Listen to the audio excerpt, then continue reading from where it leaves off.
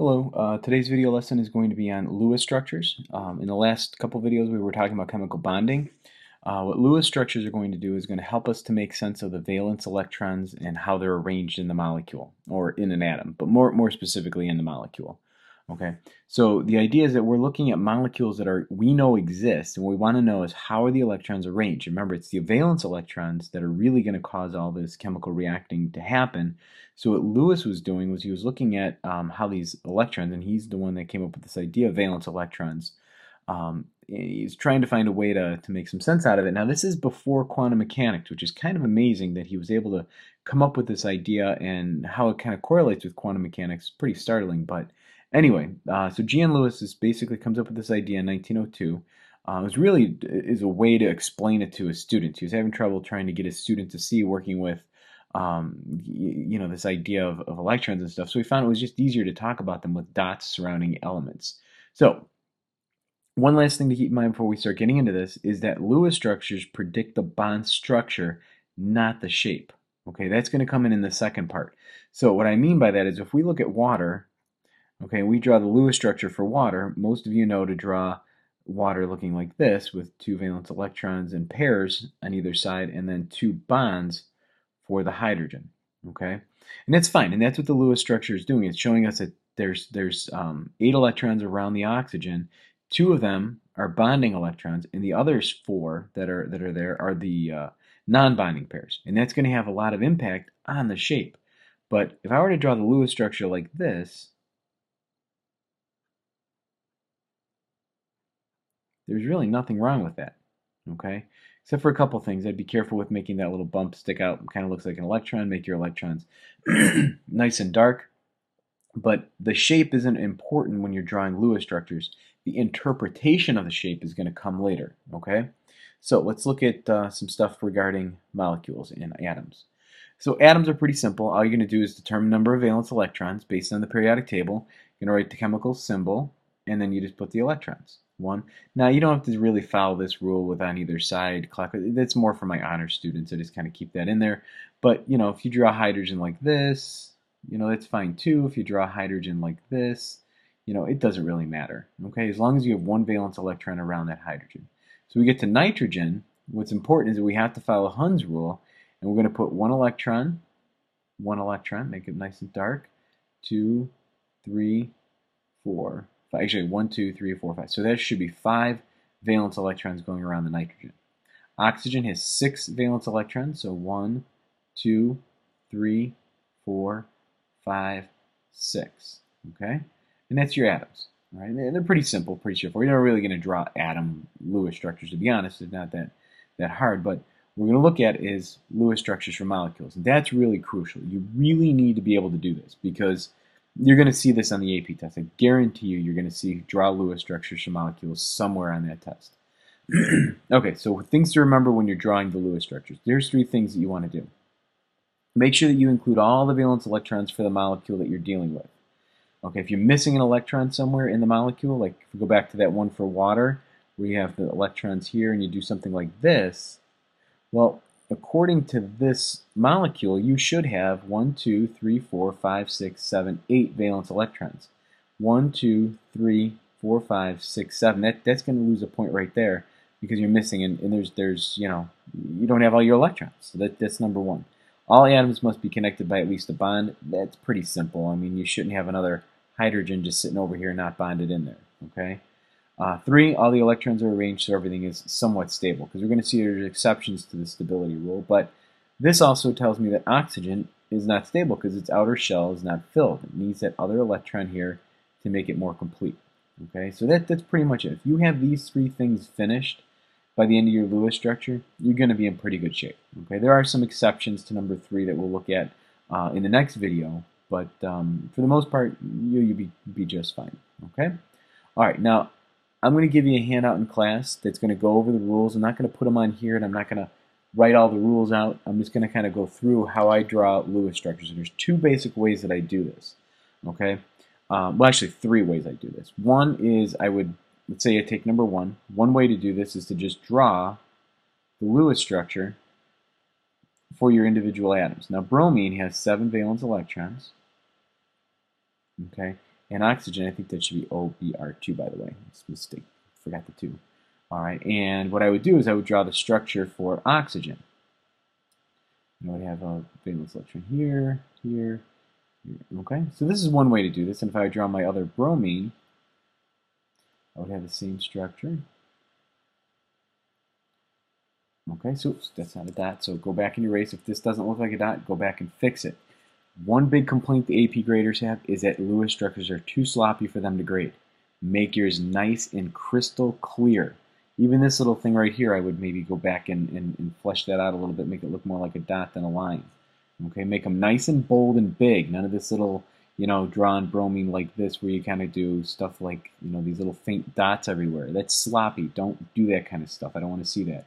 Nice, even dots. 2 on either side, paired up. And that's the thing about Lewis structures, by the way. When you draw the molecular structure, Lewis structure, you're always going to put electrons back in pairs, either bonded or lone pairs, but you're always going to put them back in groups of 2. All right, so if you notice, there's an empty space here for that electron to fit in, and there's another empty space right here. So the easiest way is to just kind of build the structure and put oxygen in the middle because it has the lone areas. Let's just draw it on just like I have here, and put the bromine here, and put a bromine here, and then go back and fill in your electrons. That's one way to do it. I'm not going to draw the electrons, but you get the idea. Okay? So I'll show you some more complicated ones a little bit later, but that's one of the easiest ways. So what do I do if it's a little bit more complicated? Well, one rule is to just take out all the electrons, 6 for oxygen, 14 for the bromine, because there's 2. So what I'm doing is I'm pooling together all of my valence electrons that I have to work with. So that's going to be a total of, what, 20 valence electrons that I have to use. I'm going to put oxygen in the middle and bromine on either side. Okay, so what I would do is I'm going to put anything from the carbon family in the middle. If there's nothing from the carbon family, then I'll put the nitrogen family. Nothing from there, then I'll put the oxygen family. If you look at the Lewis structures, carbon has 1 open on either side. Nitrogen has 3 open on either side. Okay, so that's why I'm going to put carbon family in the middle first, because it's got more open spaces than the nitrogen does.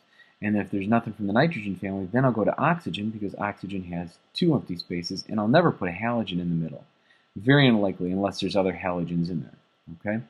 Alright, so I'm going to just go ahead and throw a bond here, and then fill them in. 2, 4, 6, 8, 10, 12, 14, 16, 18, 20. Check, I used all my electrons. Okay? It's as simple as that. Okay? Now, they get a little more complicated. I guess I shouldn't say it's as simple as that, but this one was as simple as that.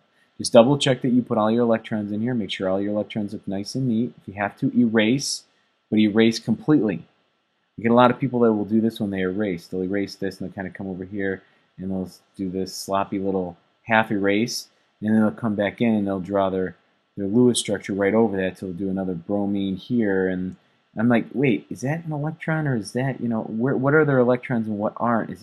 Don't do that stuff either, okay? Nice and neat. Okay, so now ammonia.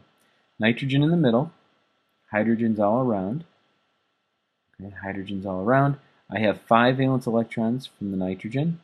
I have 3, so I have a total of 8 valence electrons to use. 2, 4, 6, 8. And there's my Lewis structure. All right. Now, carbon dioxide. Okay, so carbon dioxide, I have 4 valence electrons from the carbon. I have 6 from each of those, from each of the oxygens, which is going to be 12. So that's going to give me a total of 16 valence electrons to use.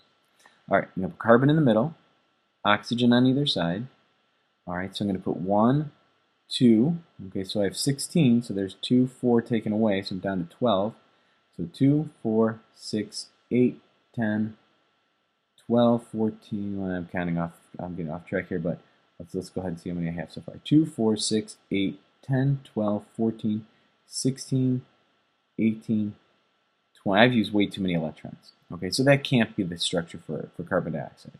Right, so that's not going to work. So I got to get rid of that. All right, so when this happens to you, what you're going to have to do is you're going to have to throw in there a double bond somewhere. So you could go ahead and come back and throw a double bond here on this side and a single bond here, and then draw your Lewis infinity. Okay, problem with this is that that's not going to work either. All right, so you're like, wait a minute, I don't want to keep doing this trial and error stuff. I want to know definitively what I'm going to do right from the beginning. Okay, so this is where I come in and I kind of do another little tip. So let's get this input. I put these up at the top. Okay, so I always put this at the top. That's how many valence electrons I have to work with. Okay, on the bottom, I calculate how many valence electrons do I need for complete stability. So I need 8 for the carbons and 8 for each of the oxygens. So my answer for the bottom part is always 8 or 2. 8 or 2. The only one that's ever going to get 2 is hydrogen. So my answer in the bottom is always 8. So here I have 16. So 16 plus 8 is going to give me 24. Okay, so this is how many electrons that I need to have for stability. This is how many electrons that I actually have to work with. So what I'm going to do is 24 minus 16. So if I do 24 minus 16, what this is going to tell me is how many electrons I need to share. So 24 minus 16 is going to be 8. Now they share electrons in pairs of 2 in what we call bonds. So therefore, I need to put 4 bonds in my structure. So I'm going to put carbon in the middle, oxygen on either side, and I have to put 4 bonds. 1, 2, 3, 4. Okay, now I have to go back to the 16 because that's how many electrons I have to have in my structure. Not 24, but 16. So I do 2 more here, and 2 more above and below the oxygen. Okay, so 2, 4, 6, 8, 10, 12, 14, 16. Here is my correct Lewis structure without going through trial and error and trying to narrow down the number of electrons. I like this method the best. Okay, this method I find is going to work time and time again for you. There will be a couple places it won't work, and I'm going to show you those in the next video. But for right now, that is your best method. Okay, and again, I'll give you step-by-step rules in class. All right, let's take a look at ozone. Ozone, there's 3 oxygens. Okay, so 3 oxygens. Each one has 6 electrons, so that's 18 valence electrons for each oxygen. Okay, it needs for stability 8, and there's 3 of them, so that's 24. Okay, so what I'm going to do is I'm going to calculate the number of electrons. So 24 minus 18 is going to give me 6. Divide that by 2, that's going to be 3 bonds. Now, you typically don't need to see all this work because you can do Lewis structures in different ways. But again, this is the best way I found to do this. So I'm going to put an oxygen in the middle, an oxygen on either side. What I'm going to do is bond these together. And there's my 3. Okay, so then I can go back and fill in my electrons. I'm going to make sure everything is stable.